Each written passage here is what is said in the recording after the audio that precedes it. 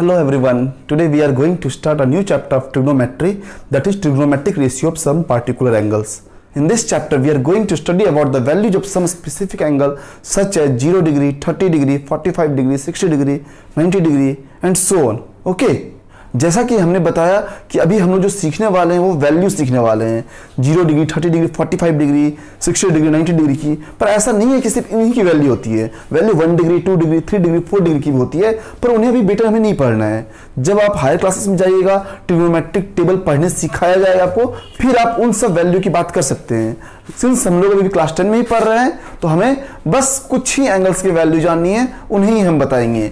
ठीक है, जब हायर क्लासेस में जाइएगा तो आपको 180 तक या फिर और भी तरीके से एंगल्स की वैल्यू निकालने सिखाया जाएगा और याद कराया जाएगा, पर अभी हम 90 तक ही सीखेंगे। फिर भी अगर हो सके तो मैं अभी आपको टेबल 180 तक का देने का कोशिश करता हूं। Okay, let's start. ओके बेटा, तो ये आपका ट्रिग्नोमेट्रिक रेशियो का टेबल रहा। ठीक है, साइन 0 का वैल्यू क्या होता है, साइन 30 का वैल्यू क्या होता है, आप यहां से वैल्यू पता कर सकते हैं जैसा कि आपके सामने बना हुआ है और आप देख भी पा रहे होंगे। बेटा साइन कॉस 10, इधर मैंने ट्रिग्नोमेट्रिक रेशियो नोट किया हूं और ऊपर मैंने एंगल्स को नोट किया हूं और फिर उनके वैल्यू को। फॉर एग्जांपल साइन थीटा है ना, तो साइन 0 का वैल्यू कितना होगा, साइन 0 डिग्री का वैल्यू बेटा 0 होता है। साइन 30 का वैल्यू 1/2 होता है। उसी तरह मैं बात करूं साइन 45 का तो 1/√2 होता है। साइन 60 का √3/2, साइन 90 का 1।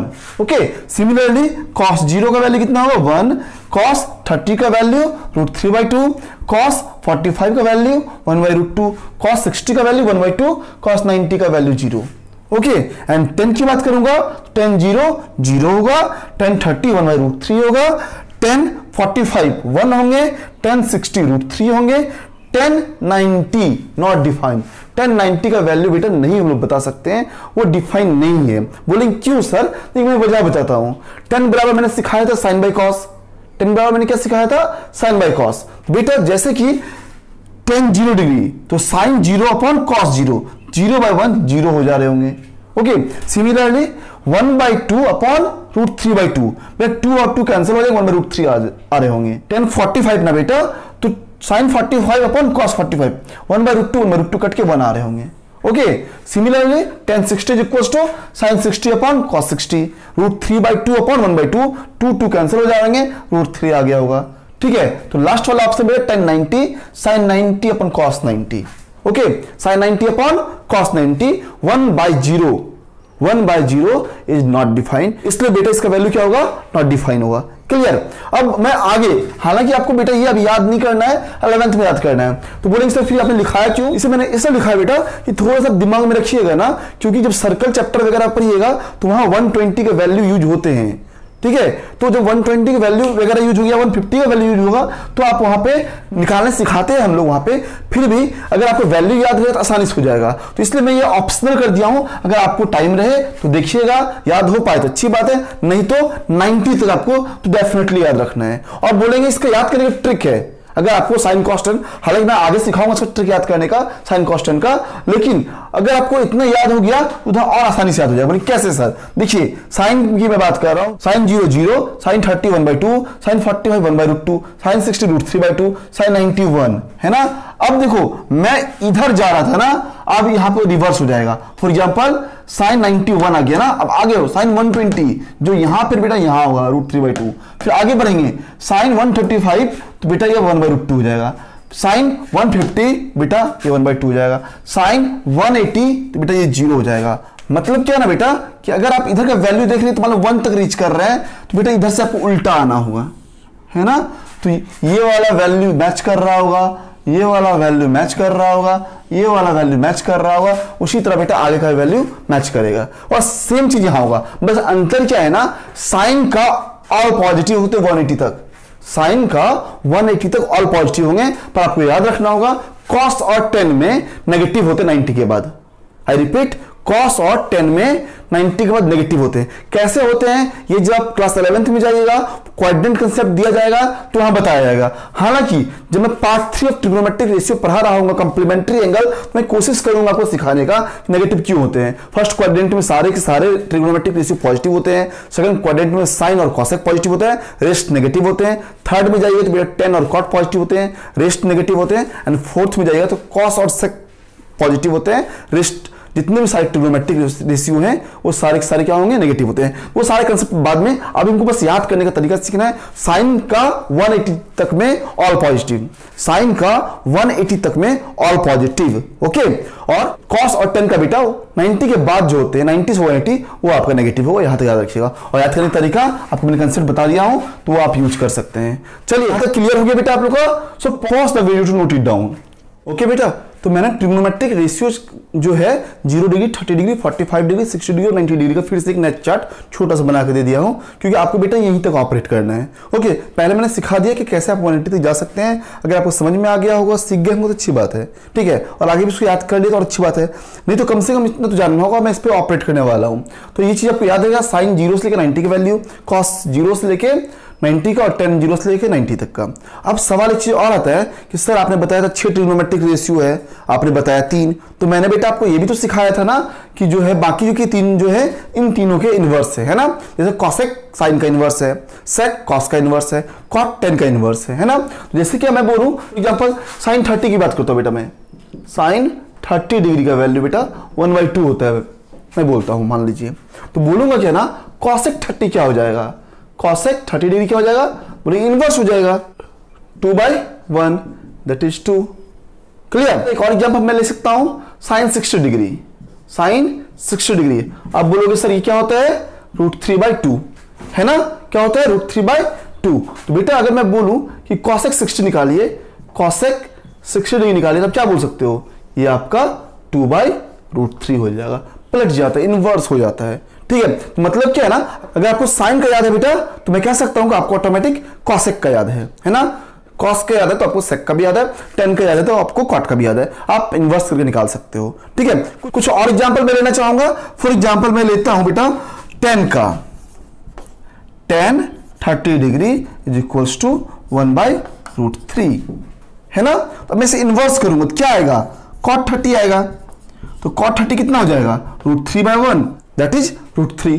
क्लियर। उसी तरह अगर मैं बोलूं कि सर एक काम करो तो आप cos 90 का वैल्यू लो, cos 90 का, तो cos 90 कितना होते हैं, cos 90 आप बोलोगे सर ये 0 होता है, मैं बोलूंगा sec 90 क्या हो जाएगा, बोलेंगे सर sec 90 1/0, क्योंकि बेटा 0 के नीचे कुछ भी नहीं है तो आप लिख सकते हो इसको 0/1, तो ये हो जाएगा 1/0,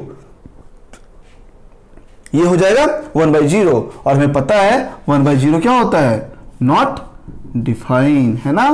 1/0 डिनोमिनेटर में 0 नहीं आ सकते हैं, अगर आ गए तो उसे आप डिफाइन नहीं कर सकते हैं। बेटा पूरी तरह से क्लियर हो गया होगा कि साइन का याद है तो कॉसेक का बन जाएगा, कॉस का याद है तो सेक का बन जाएगा, टेन का याद है तो कॉट का बन जाएगा। इसलिए मैंने मात्र 3 का ही ट्रिग्नोमेट्रिक रेशियो आपको दिया हूं कि आप याद कर सकें। Okay guys, pause the video to note it down. चलिए अब एक और ट्रिक मैं सिखाने जाने वाला हूं कि कैसे अगर आप वैल्यू भूल गए तो आप वैल्यू निकाल सकते हैं।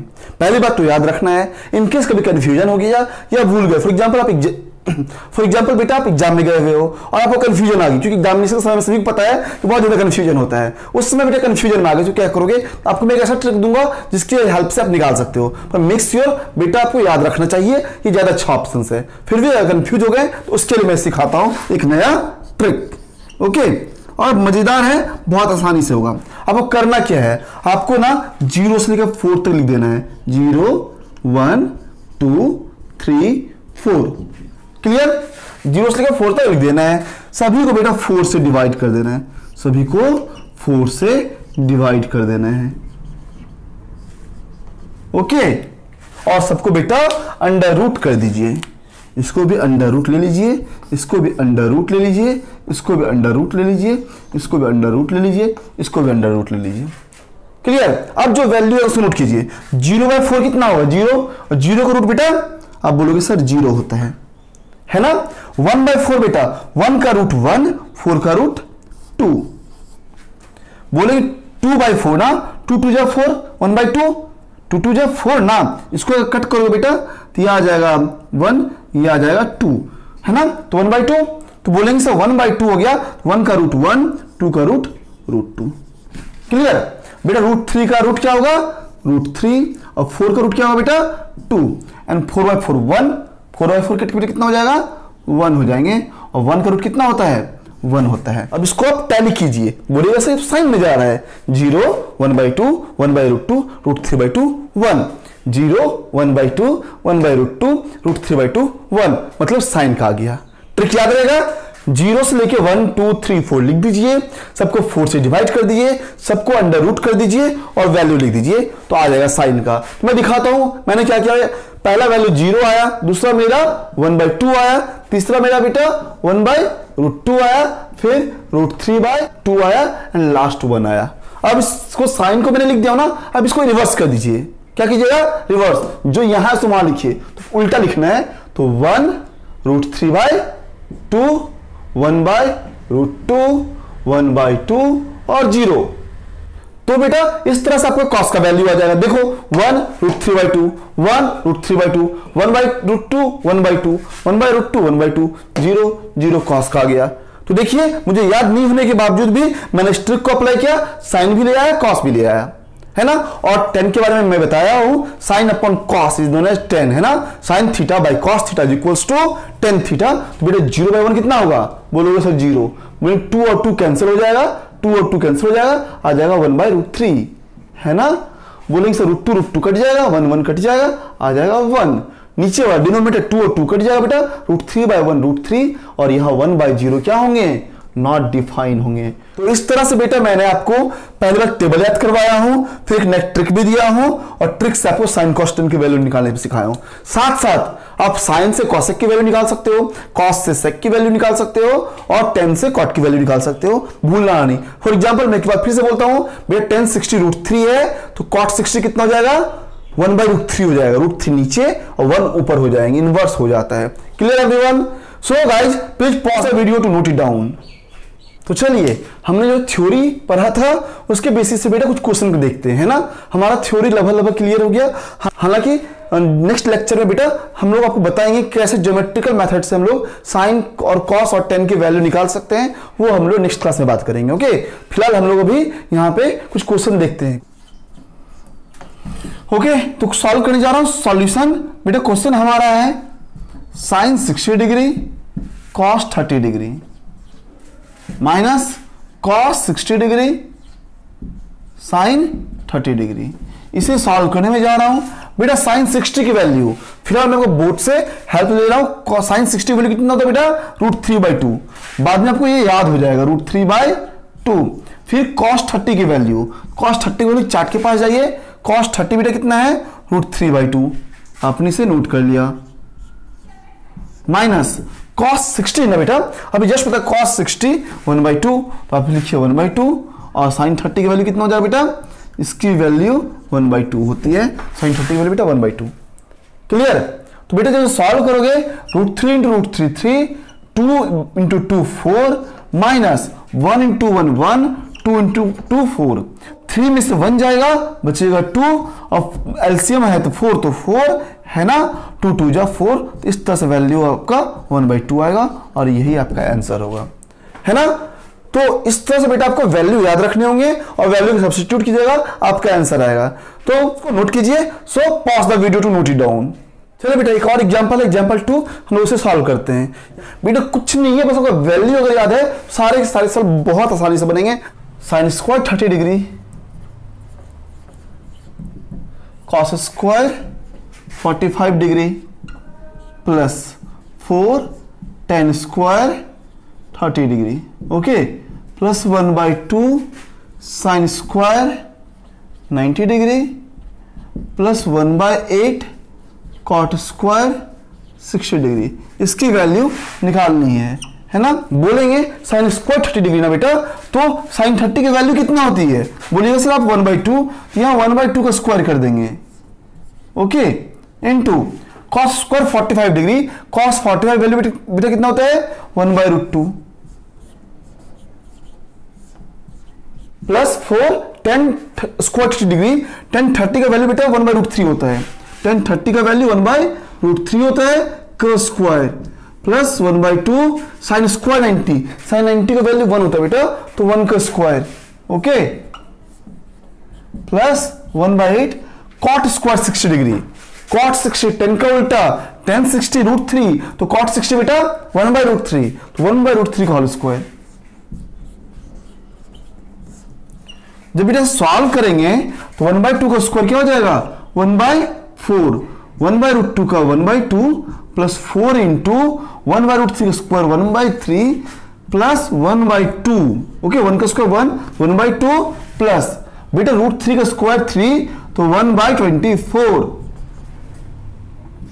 बेटा जब सॉल्व करो क्लियर कर लोगे तो 1/4 2 जा 8 क्लियर, 4/3 प्लस 1/2 प्लस 1/24।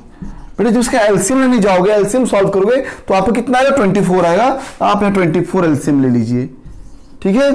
8 3 जा 24, आ गए 3 8 जा, तो 3 8 जा 24, तो 8 4 जा 32, 2 12 जा 24, बेटा 12 हो जाएंगे, 24 1 जो, तो यहाँ बेटा 1 आ जाएगा।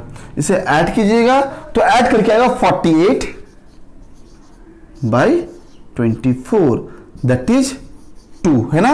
24 2 या 48, तो इस तरह से बेटा इसका आंसर 2 आएगा। तो ये क्वेश्चन आपसे बन गया होगा।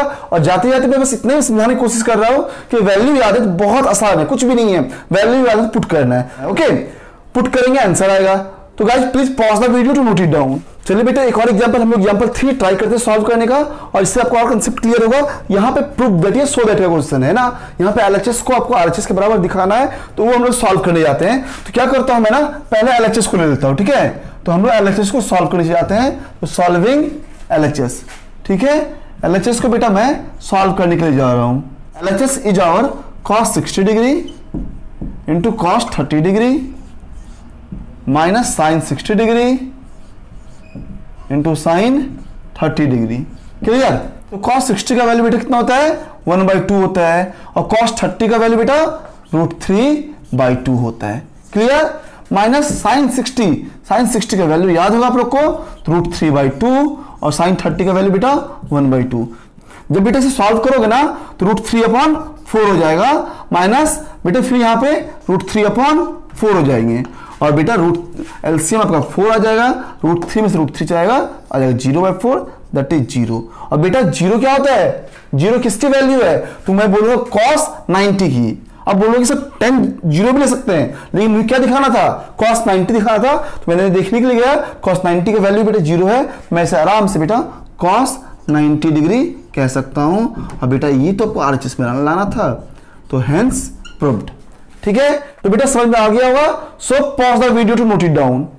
तो इस तरह से बेटा आज का लेक्चर ओवर करते हैं, ठीक है। तो आज जो बेटा मैंने सिखाया वो वैल्यू सिखाया 0 डिग्री, 30 डिग्री, 45 डिग्री, 60 डिग्री और 90 डिग्री। इसे बेटा आपको याद कर लेना है अच्छी तरह से, क्योंकि जितना ज्यादा बेटा अच्छा से याद रहेगा उतना ही ज्यादा आपको आसानी होगा क्वेश्चन बनाने में, क्योंकि क्वेश्चन में तो बार बार यूज आएंगे, बार बार चार्ट देख के बना नहीं सकते हो, और अगर बनाने की कोशिश भी की तो टाइम वेस्ट होगा, है ना। और फिर एग्जामिनेशन वगैरह में चार्ट कहां से लाइएगा, ठीक है। तो सबसे पहला काम इस चार्ट को तो मगअप कर लीजिए, कुछ भी बचना नहीं चाहिए। बाकी ट्रिक्स वगैरह सिखाया हूं तो वो भी आपको काम देगा। एक और लेक्चर बेटा इस चैप्टर में हम कंटिन्यू करेंगे, हालांकि उसमें सिर्फ क्वेश्चन करवाना है, आपका थ्योरी और अंडरस्टैंडिंग पार्ट पूरा क्लियर हो चुका होगा मुझे पता है, पर क्वेश्चन प्रैक्टिस करवाएंगे। कुछ और नए नए टाइप से क्वेश्चंस हैं जो हम लास्ट लेक्चर मतलब नेक्स्ट लेक्चर में बताने वाले हैं, और वो लास्ट लेक्चर भी होगा। तो आप लोग इसे अच्छी तरह से नोट कर लीजिएगा, और कहीं किसी को समझने में कोई भी दिक्कत हुआ तो आप आराम से कमेंट सेक्शन में जाके मुझे कमेंट कीजिएगा, बताइए कौन सा नंबर कौन सा क्वेश्चन डाउट्स है, या आप क्वेश्चंस के फोटो खींच के भेज सकते हैं, मैं उसे सॉल्व करके आपको कमेंट सेक्शन में दे दूंगा। ओके गाइस, तो आज के क्लास को ओवर करते हैं, हम लोग नेक्स्ट लेक्चर में मिल रहे हैं। और जाते जाते प्लीज वीडियो को लाइक कर लीजिएगा और अपना फीडबैक कमेंट सेक्शन में जरूर दीजिएगा। Thank you guys.